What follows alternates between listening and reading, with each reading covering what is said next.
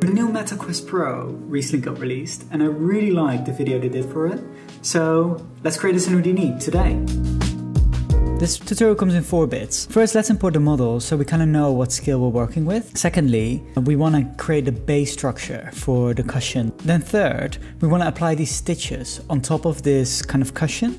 And then fourth, we want to add the collision in with the headset. And that's it. So first bit, let's import the headset. So let's drop down a geo node. Let's call it headset. Basically, I've downloaded a model for this.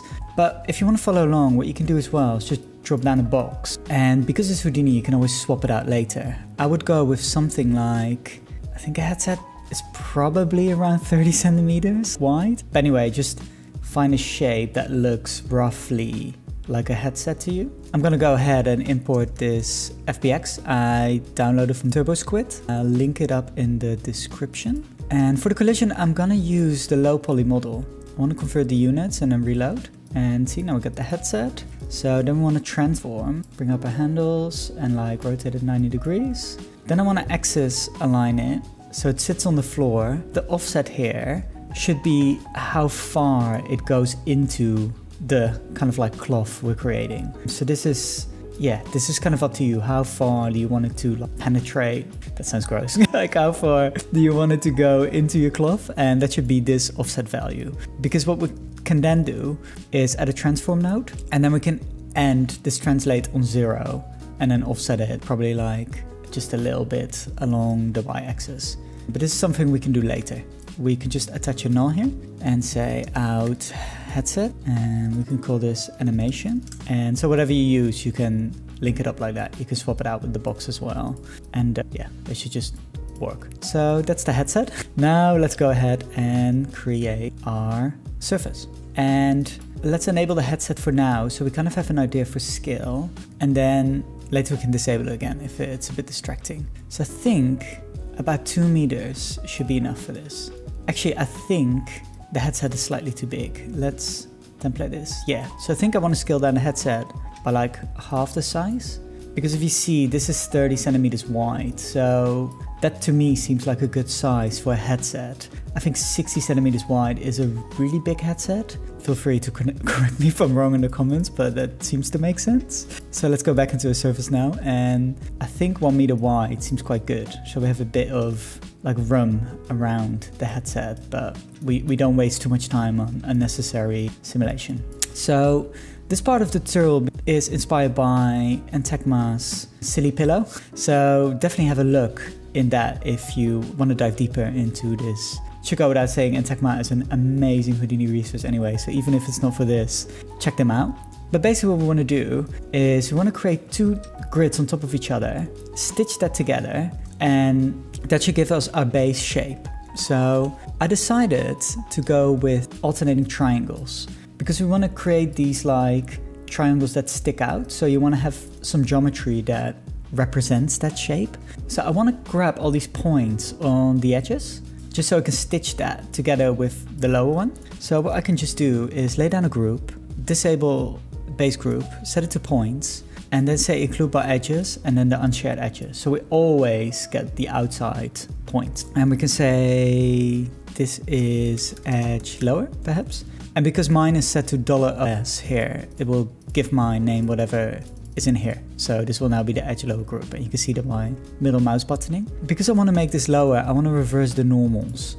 So now it's pointing downwards. And then I want to have a transform node. Oops. So I just move it downwards ever so slightly. I think maybe like 0.05. We can test this out later, how much we want this. But basically what I can do now is I can just copy this bit, paste it, and delete the reverse normals.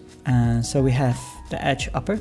So we have 2 separate groups, and this is now pointing upwards. And what I can do is I can copy this parameter, and then I can say minus, and then paste relative reference. And now, because minus times minus is plus, so now this will transform upwards. So it's always comes from the middle, basically. If I select these 2 nodes and I alt click, I get a merge node. So now we have 2 pieces of geometry. And that's our like really basic setups. I think I want to increase the rows and columns already quite a bit, so we have a bit more geometry to work with. And then you can just do the configure balloon, because we basically want some cloth constraints, and we also want some pressure to blow up those like different areas. So first of all, let's stitch these edge points together, and we can do that by having a vellum weld points. And basically here we want weld the lower edges to the upper edges. And if we attach a vellum solver, we can see if this works. So let's disable the gravity, so it won't fall down, and increase our cache a bit if we have the memory for it. And then let's see if this stitches together. See, it will. It has a bit of a weird animation now. That we'll fix in a second. The stitching part is working, as you can see in this frame. So that's good. So the thing I want to do now is I don't want my object to move in the scene, because if you think about it, the headset needs to go through it. So these edges need to stay in place. Otherwise the whole cloth will just move with the headset, which is not what we want. So I'm going to pin the points. So if we select a vellum constraint and we hook it up in between, I want to pin these to target, and I basically want to select the point groups and then edge lower. I can just say as edge and a asterisk, so we'll select all our edge groups, and then we can pin those to the edges. So now it will just stay in place, which is exactly what we want. Then by trial and error, I figured out the following values for my cloth constraint, which I had a stretch stiffness of 2000 and a damping ratio of 0.1. Again, this is by trial and error, so I've quite a stiff kind of cloth simulation. And then for the pressure, I had a stiffness of 100 times 100 and a damping of 0.01. And the rest length scale for me worked well with 50. And what I figured out is that you really have to balance the rest length with the stiffness. So if you up the rest length, then your stiffness needs to go accordingly, otherwise you get really weird simulations. And also another value you want to play with is the transform. So the more you move your transfer up, the more inflated your structure is going to be. So that's something else you want to like play with. But for me, this value worked quite well, so I'm going to leave it at that. So now we have a basic setup. It's time to create these stitches in the middle. So the way we create these nice kind of like stitches is by generating lines along this pattern. That's why we chose this type of geometry. And then we want to weld those in our vellum stitch here. So let's first drop down a line, and we don't want it to move in the y-axis. We want it to move in z-axis. Then what we want to do is we want to transform it, and we want to transform it like 45 degrees. So we have a nice diagonal line. Then we want to copy and transform this. So we move it 0.2 along the x-axis, and I think I had 10 copies in my version, but again, you should do whatever works for you. And then if we append a match size node, then we can center it. So this will now always be in the center. And I think we want to make our lines a bit bigger because they don't fit the length of mesh. And then we can sweep them simply. So we can just say sweep node, and then let's get a round tube. This is way too big, so let's scale it down. And we'll have to figure out later which values will perfectly work for us. But this is one setup. Then what we can do is we could just simply copy and paste this, and then transform this minus 45 degrees. So we have our other diagonal, and then we could just merge these together again. And then we can create a group just after this group. So we could just say group. Then in this group, we disable the base group and set it to points. And then say include by bounding region and set it to bounding object. And then we can pipe in this geometry. So now you can see everything that is inside this object is now selected by the points. And we do the same. We call this stitch lower. Oops, stitch, I can't type. Stitch lower, stitch. There we go. Still early. And now we have stitch upper. And what we want to do now is we want to update this in our weld constraints. So here we can just say stitch lower. We want to weld that with our stitch upper. And if you highlight the solver now and save, let's see what we get. So it's doing something, but I don't think it's really working yet. So let's see if we up our rows and columns a bit. I think I ended up with 200 by 200. So we get a really nice high density mesh. And let's see what we get now. Now you can see it's working, but I think the stitches are a bit big now for this resolution. It could be a look you're going for, but I want them to be a bit smaller. So let's go back to the group. And as you can see, we're selecting quite a few points. So the way to tweak that is just by dialing down the radius quite a bit. And now you can see we're only getting these. I think I might do it even more so. And let's copy this radius and paste relative reference in the other one, so we always have the same values. And maybe if we set it to 0.02, are we still selecting anything? Yes. And let's see what we get now. And that's looking a lot better, I think. So for my final simulation, I set the constraint iterations to 50 because I didn't need a lot more. And the velocity damping, I set to 0.1 because later when we get the collisions, you want it to damp it all a bit because otherwise it's too wobbly, like it moves too much.